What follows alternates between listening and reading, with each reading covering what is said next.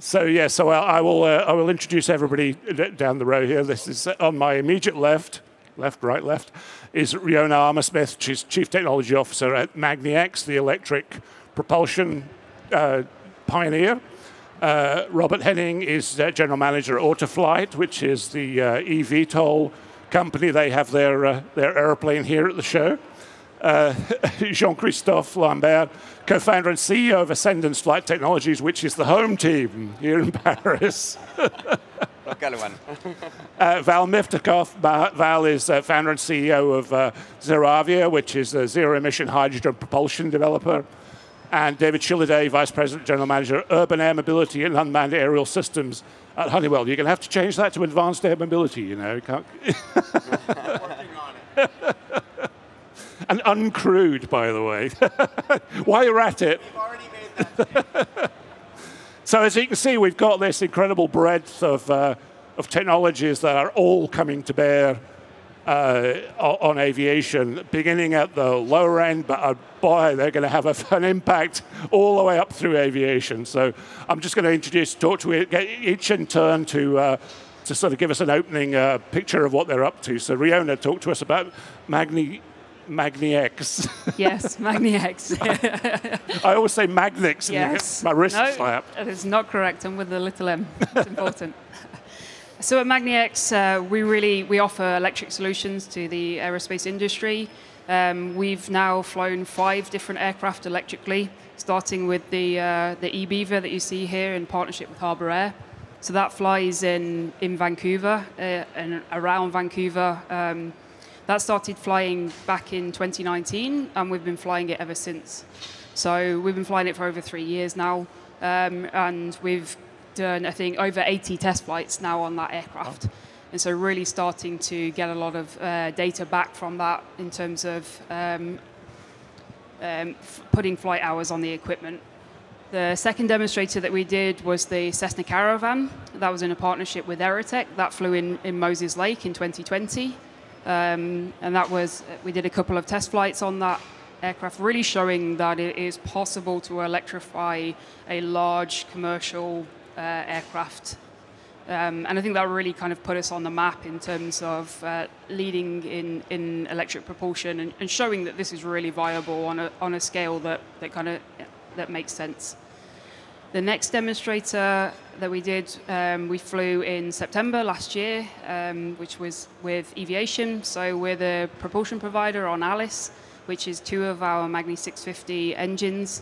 So that flew again in Moses Lake in September last year. Then we moved on to a Robinson 44 helicopter. So you can see the breadth of the kind of aircraft that we electrify. The Robinson 44 helicopter was down in Palm Springs. We did point-to-point flights between Coachella and Palm Springs, 20-minute flights, that sort of thing. And then we're flying with Universal Hydrogen right now, again in Moses Lake, going up to 10,000 feet in altitude on a Dash 8-300. And we have a partnership with NASA, which is our next flight test, which is a Dash 7, a 4-engine aircraft, and we're replacing 2 of the engines with electric motors, showing that you could have a hybrid electric aircraft at the aircraft level. So really splitting the propulsion, the hybridization of the propulsion, to make it much simpler and really sort of bring electrification to a larger aircraft in a way that is easy to then kind of increase the level of electrification on that platform if you want to go and replace another gas turbine with an electric motor in future. So while this is getting into play, you're also expanding now into the battery Absolutely. Supply, and I think you're looking at fuel cells as well. Yeah. So we really want to deliver, and we see a need to deliver full powertrains to the market. I think it's really important. We've learned a lot from a lot of our flight test demonstrators now and really got a lot of learnings back, and we think that we are best placed to go and integrate these as entire powertrains and certify it as well. We are the first to have our special conditions agreed under Part 33 with the FAA for the certification of an electric motor in aerospace. And so really building on that foundation of certification experience through to the full powertrain. Okay, so this is ended up here with the universal hydrogen, which is the first time that you were connected to something other than a battery, presumably. Yeah, absolutely. Yep. So we connect to batteries, fuel cells. We're completely agnostic. Cool. All right then. Thank you very much. We'll be coming back to you. So, can we? Have you got a video? We'll have to wait for it to tee up. Yeah. So the Robert Henning Autoflight. Thank you very much, and thank you very much for having me here in this panel discussion. Autoflight is an OEM for eVTOLs, around eVTOL technology. We are currently developing a range of products for unmanned cargo transportation on the one hand side, uncrewed and manned flying taxis, eVTOLs. And we're flying now since 1.5 years full-scale demonstrators to prove the viability of our concept on the one hand side, but on the other hand side also to develop the technology and the solutions in full scale, because you cannot test this in subscale and you cannot prove that in subscale. There are too many unknowns in these new technologies, if it's the motors, if it's the entire propulsion system, if it's the loads, the vibrations, all of that. And with the 4th generation of our proof of concept aircraft, where we're displaying one during the air show here at our chalet outside, we flew in February 250 kilometers range, so pure electrical range, vertical takeoff and vertical landing, and 250 kilometers to also prove to the to the outside that this is a real viable possibility today with current technology as it is today, to have decent ranges already with a non-optimized and non-finally developed aircraft, which is just a demonstrator aircraft. And I think this is important for all of us working in this new environment, in the new industry for advanced air mobility, that people can see that this is not science fiction anymore. Yeah, I think it is significant when you get to that higher ranges, because there is so much skepticism. I mean, I see it daily with our readership. Just don't get electric aircraft. They shouldn't work when you really sit and write them on paper. But if you can get the right capability, you can find a market where they work. And it's amazing to see. You can unlock a lot if you get to 250 kilometers. You know, so. And of course, the one element is the performance, but the other element, it always comes at the cost. And for us in Autoflight, it is so important to bring the total cost of ownership down for these kind of aircraft. At the end, it's still an aircraft. So production cost and with that prices, but also operating and support cost. Because only if we're able to make this affordable, this kind of means of transportation is going to be accessible to the masses, and then we can scale it, and then we can really build an industry around that. If this is going to be as expensive as we did helicopters in the past, we have missed the boat. Yeah. This is not what we have to do. So, Jean-Christophe, give us your take on this change, this sea change in aviation we're going through. Yes, so Assonance is developing an hybrid VTOL. So what we are targeting is more the alternative to helicopters, or what we call advanced air mobility for longer range, for regional air mobility.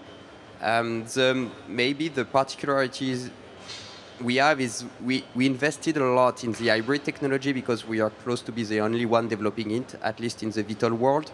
And we saw that this technology has a future for other aircraft, more conventional one, and we decided to develop it as a product. We call it Sterna, so it's the association of a battery and a turbo generator or a turbine. It can be also a fuel cell. And we announced this morning our first aircraft manufacturer adopter with Daher for this hybrid technology. So we are playing the two fields, and we are very happy with it because there is a lot to do on the hybrid side to reach longer range. So we can reach 400 kilometers range. We can embed 5 people, and at 200 kilometers per hour. The use of aircraft is more people transportation, but also medical services. Right.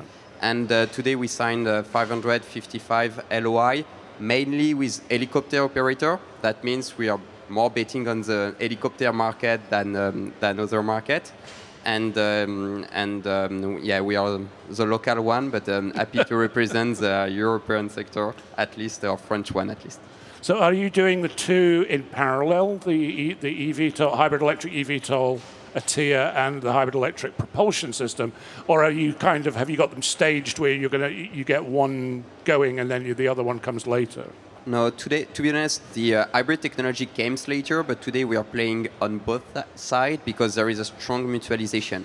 What we can start to see is we develop the hybrid technology for our aircraft, and having some aircraft manufacturer working with, like Daher, is testing more or crash testing our hybrid technology because we see different way to use it, we see different way to integrate it. So I would say it even robustify our hybrid technology for the VTOL. But today we are playing on the both product. We are not making everything. So for instance, we are buying some electrical engine. But what we develop is the global architecture and what we call the hybrid operating system, that is the intelligent managing the whole system. Right. Yep.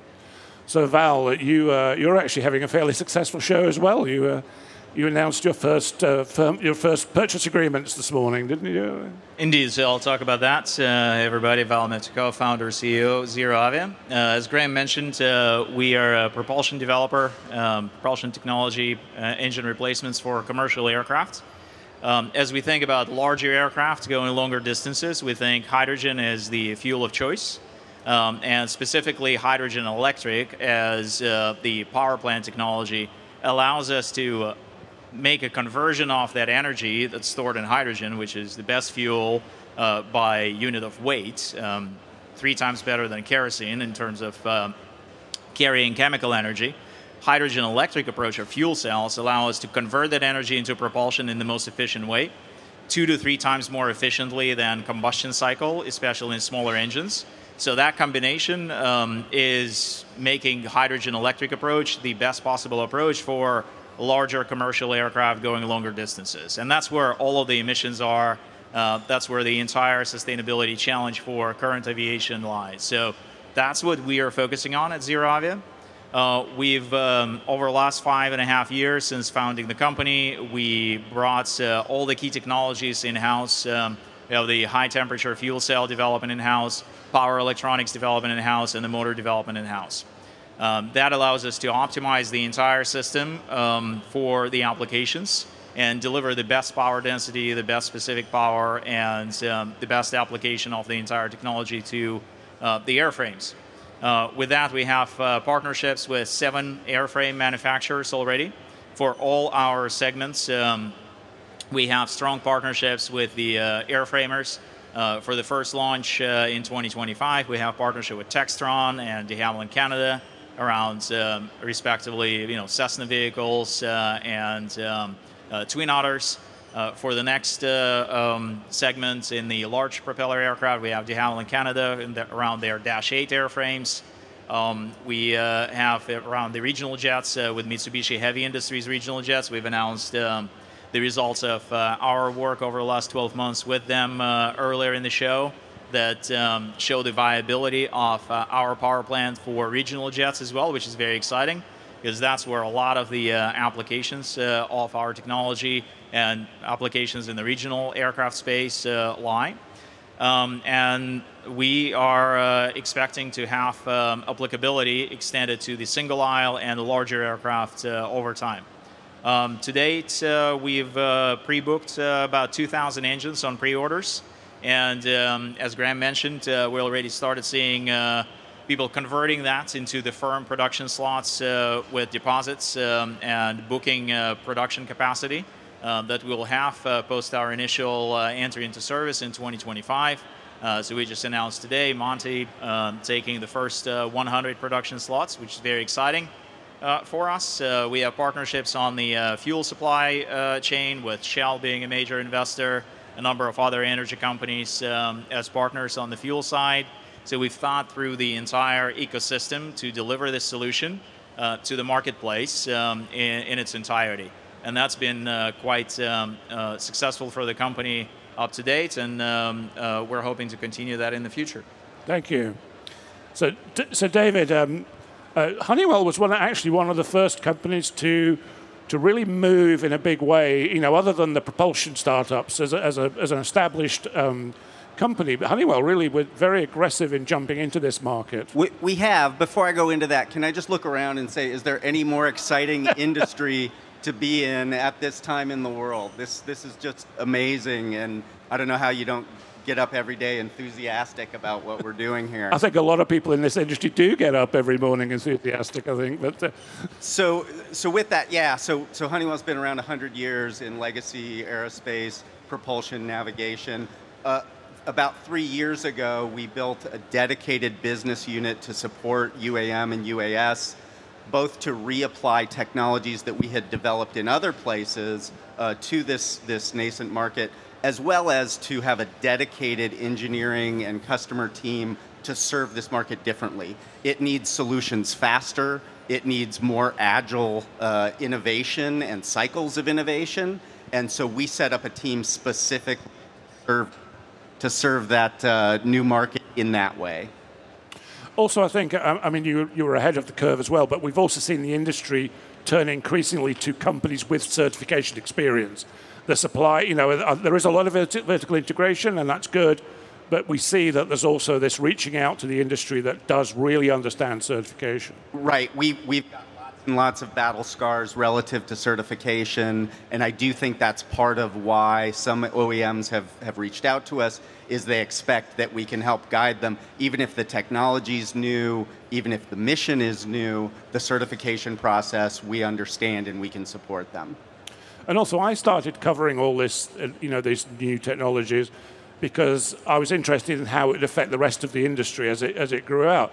And your kind of product path is to plant these seeds in this industry, but they go out into the wider industry as they develop. I couldn't have stated it any better, right? All this innovation, all this hybrid electric and electric, all this advanced, more sustainable solutions are going to benefit the next air transport aircraft. It's also going to push for more rapid cycles of innovation. I think the period of time between upgrades to regional and air transport aircraft are going to have to shorten, because folks here at this panel have embarrassed them into moving a little faster. So I wanted to explore each of you have different certification, pathways, different certification channels. I just wanted to explore some of those. So Rihanna, where are you in certification? And do you have conforming engines yet, or could you just walk us through where you are in certification? And also, you have this NASA EPFD program, how that's going to help you get to where you want to get to. Yeah, absolutely. So like I said before, we're the only company that has special conditions agreed with the FAA in how to actually certify an electric engine. So we're on a path with the FAA. We're working through a lot of the white papers at the minute to actually get agreement from the FAA about how we will meet the special conditions. We've got quite a lot of those back so far. We're going through the software SOI processes and the SOI gates with the FAA. Next step is moving on to test plans, getting all of the test plans approved by the FAA. So, what does an engine endurance test plan look like for an electric engine? It's very different to a gas turbine, right. And so working with the FAA on getting that approved. We're building conforming hardware. We're really starting to build the next generation of our technology. We've took a lot of the lessons learned that we've had from our flight test demonstrators and put it back into the design of the electric engine.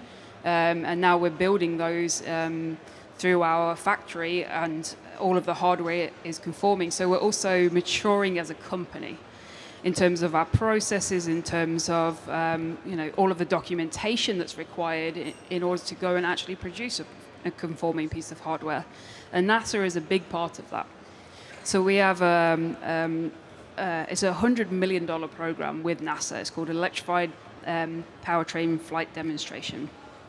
And really the point of that program is to work with NASA and the FAA through what are the key barriers, or addressing the key barriers to entry into service of an electric propulsion system. And so really to kind of have NASA at your side as you're trying to work out what it what it means, how you are actually going to certify electric propulsion is just incredible.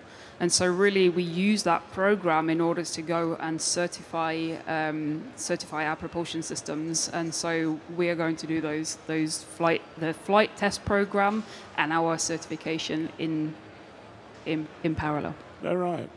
So Mark, you're in an unusual situation, a Chinese startup, European operation, and also kind of like an incremental or a stepwise approach to entering the market and going cargo, passenger, then global. Could you walk us through how you see that happening?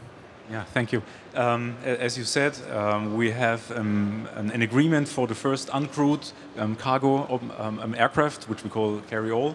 The G2 equivalent, as the Americans would call it, was approved by the CAC. And now it's important that we have between the CAC, which is the Chinese certification agency, and EASA, there are bilateral agreements. So we have an alignment in principle on the requirements, but also, of course, following the same processes. So we're going to do the carry-all in the first step, then we're going to do prosperity in the next step, which is a manned version, and then we're going to go to EASA and continue in closing out the work with EASA.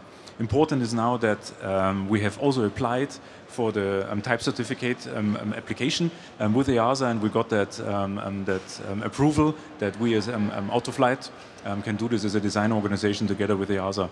And as I said, it's so important to see, you know, that at the end, even if it's an eVTOL, and an eVTOL is a real novel configuration, there are a lot of things are new, like the propulsion system, we're flying vertically, and we're using, you know, full digital authority digital flight control systems in there, things which never existed on small aircraft before. So we're doing what you have to do, we're doing what you have to do, and everything, and then vertically. But the point at the end is just an aircraft. It is so you apply standard processes the way you develop an aircraft. We're also going to develop an eVTOL like that. So, you know, PDR, CDR, the classical elements, you know, the ARPs and all the other things which really work. We're going to apply them there. And as I said in the beginning, the important thing is that from process point of view, these two authorities are aligned, and that's an important element for us. So we don't have to negotiate special conditions as maybe in other areas of the world currently. Yeah. So, and also I think what interested me when you were talking yesterday, you and Tian Yu were talking yesterday about it, you build data in each of these steps. You build the cargo aircraft, you deploy the cargo aircraft, you get operating experience, which goes into the certification of the passenger aircraft, which goes into the certification in Europe. And that's something that's sometimes missing in this market, is this generation of data that's needed to certify. Yeah, this is absolutely important, and thank you for reminding me on that one. Is when we are going to have, you know, hundreds of operations on a daily basis with the unmanned variant of our eVTOL, we are learning and we are producing data, and we are producing very valuable data. And a lot of this, let's say, it's uncertainty, which we see with certification agencies, is, you know, they say everything is new. You have to be, you know, careful here, and which is okay, yeah, because it's all about safety. But doing with a more simple operation with a cargo variant and generating data is going to be very important for the regulators to get, you know, proof of operation that what we developed and what we're applying in daily operations is really a safe solution. Right. So Jean-Christophe, where are you? You've got two certification challenges. Are you certifying the aircraft SC-VTOL, and then the engine is a CS33, or so? Are you doing them together? So first, for the aircraft, we are developing under the EASA SC-VTOL, so that is a mix with Part 23, some requirements for the Part 25. So the regulatory framework exists since 2019, so we have very good basis of requirement. Now we are discussing the mean of compliance. That is a quite challenge because, as mentioned, the level of data and real test is for sure more important than in other programs because we don't have a lot of history in this field.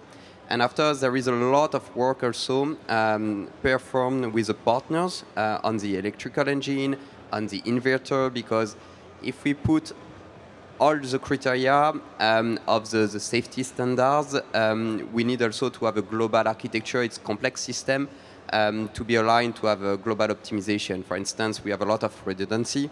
What does that mean for each part or some equipment? So I think the work is not only side by side or parties by party, but globally within the industry. So we have a lot of discussion. So saying that, for Sterna, today we didn't make the choice, to be honest.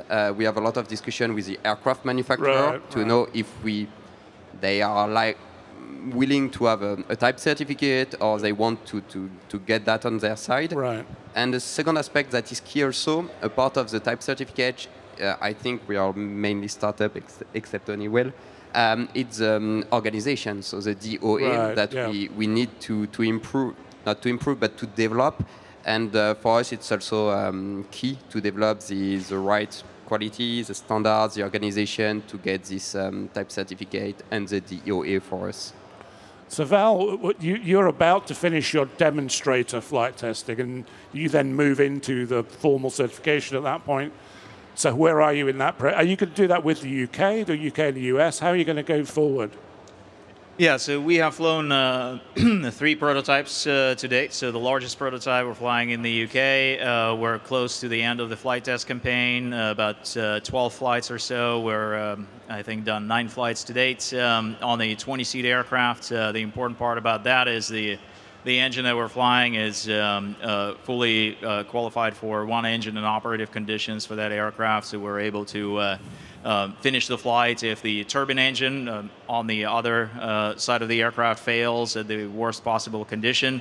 So that all allows us to get sufficient amount of data on the engine operation in all stages of flight to finalize the design and submit it for certification later this year. So that's the approach.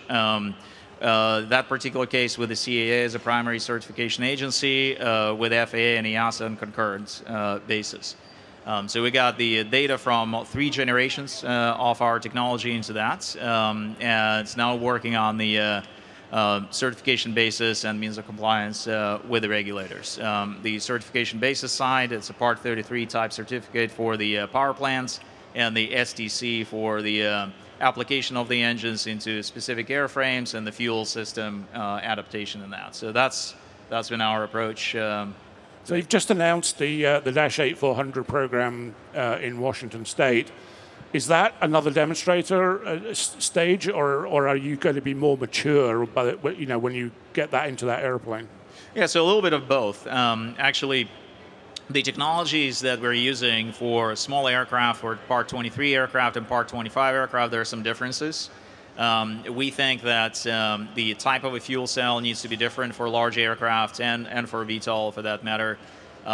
We have in-house development of high temperature fuel cells that allow air-cooled as opposed to low temperature liquid-cooled, that allow significant improvements on the thermal management and significant improvements on the power density specific power.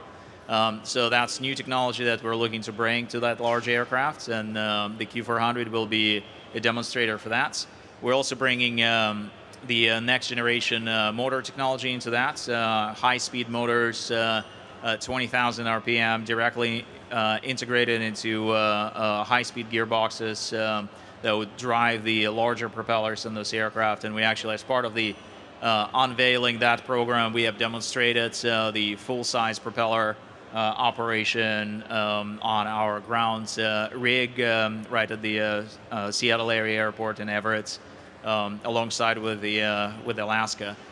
So that is some of the new technology that we'll be looking to demonstrate on that aircraft and utilize it initially as the technology development platform and demonstrator. But then we're, of course, looking to package it out and bring this as a certified power plant for that level of aircraft over time. So David, when you're working with multiple OEMs, I mean, are you on different timelines and time tracks, or do you have an internal sort of readiness? Do you say, I need that ready to be? Yeah, so internally, the technical readiness is something we need to make sure we have available regardless of customer. the certification process tends to be customer by customer. Right. And whether it's an avionics system or an electric propulsion system, we go arm in arm with those OEMs to assist in them getting the necessary certifications. So it's not meant to sound magnanimous, right? But our cert success is their cert success, right, at the vehicle level. But I have to give a ton of credit, like to the folks breaking new ground, right? magniX and what they're doing on electric motors, what Valve's doing relative to hydrogen, all blaze the trail for those next vehicles that will follow. So Riona, one of the things that interests me, I mean, magniX was a real pioneer in this. I mean, when they emerged out of Australia with a large motor, and then showed that they could put this on a real airplane. I mean, the Beaver is a commercial airplane. I mean, and it wasn't a big commercial airplane, but it's a commercial airplane. And then it went on the Caravan, which as Val is a target. It's one of the most popular airplanes out there of a certain size. But the technology's keeping moving on, and I'm watching all these motor development programs. We're getting to megawatt. We're getting to talking about 2 megawatts. And how's that? What's that like for a company that's locked into a certification program, applications? Do you look at all that technology and develop? Say they've got to go through everything that we went through. It's not going to be. You're not going to be overtaken when this industry is so dynamic at the moment. Yeah, I think. Look, I think a rising tide floats all boats, right? I think that there's many different options out there. A lot of people trying to do some really innovative things, and I think all credit to everyone who's trying to really move this industry in a completely different direction and move it towards a more sustainable future. And so, what's it like on a daily basis? I mean, we're so focused on certification. Right? We have to get this certified. We want to get it into service. And so that is the vast majority of what we're doing right now is really head down into certification. Because I think that just unlocks everything else. Yeah. Right? If you haven't got a certified product, you are not an aerospace company. Yeah. You're just not. Right. And so it's get it certified, and look, we explore. I think we've demonstrated our credibility in this industry, and so we get a lot of requests for a lot of different speed, a different power. Right. I mean, stretch it, make it bigger, make it smaller, and we're saying we're certifying a Magni 350 and a Magni 650. And here's the manual. Exactly. So Val, I've been meaning to ask you this. So when you started, I mean, you bought High Point, you bought the high temperature PEM technology, which you were already working with. But to me, looking in from the outside, it all seemed to happen quicker than I expected. We kind of went from the 600 kilowatt size to the 2 to 5 megawatt size. It all suddenly seemed to happen a lot quicker. I mean, is that? I mean, on the inside, did you suddenly see attention coming on you and demand coming on you and a need, or was the technology maturing at a faster rate that you could move into the market more quickly?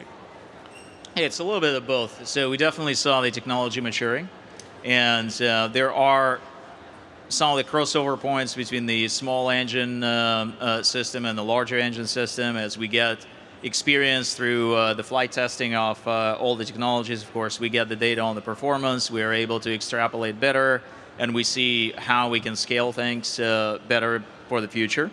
We also saw the application field as well, and with the right timeline on those applications, we think we can deliver, right? So our first application, back to your point on the gradual development and step by step, our first application is Part 23 aircraft.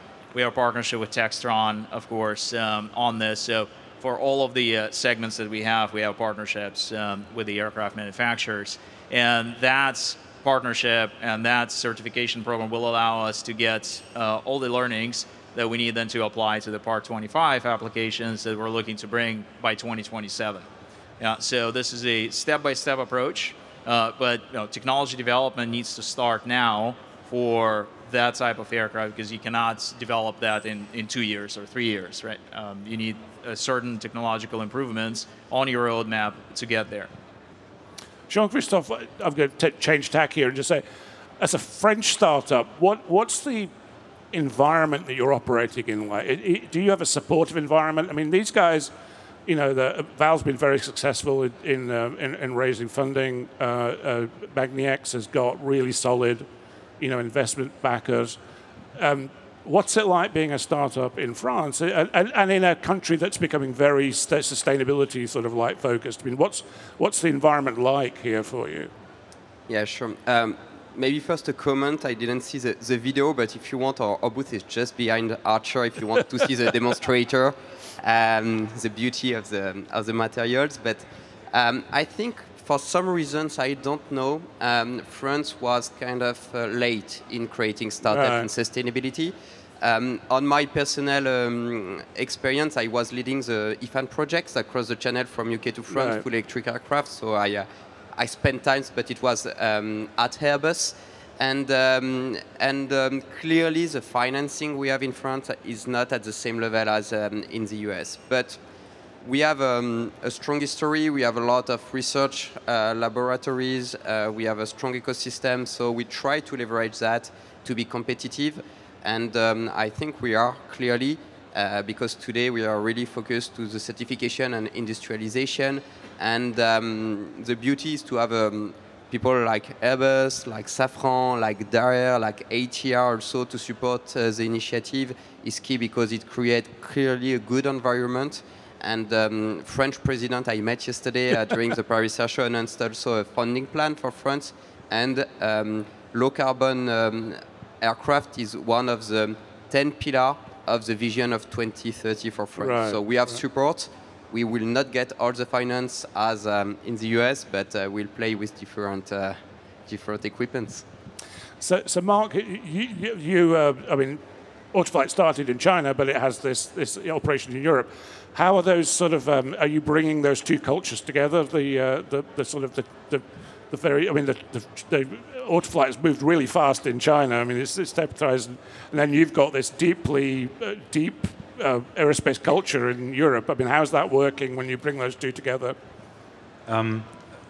For Autoflight, it was important to be a global brand because the markets are all around the world. And what we're trying to do is we're trying to use the best of the regions we're in. And as you say, you know, my Chinese colleagues are incredibly energetic. You know, there's no hurdle too high to take there. So this is super. And that combined together with, if I may say so, more conservative, very structured, very stringent way of building aircraft, this combination, I think, makes us unique in the market with all our colleagues out there in the advanced air mobility. So, David, you said earlier on about the more agile, faster turns.